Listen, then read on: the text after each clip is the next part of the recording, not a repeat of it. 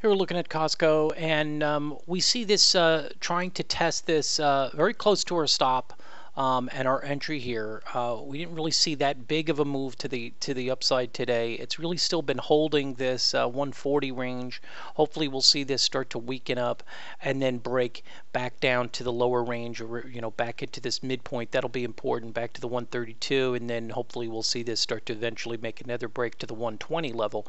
But for the most part, right now we're still seeing this kind of stalling a little bit. Hopefully we won't see that accelerate and break and take out our stop at the midpoint. A lot of times these stocks have a tendency to want to come back to that median line. Hence the reasons for moving averages, they help.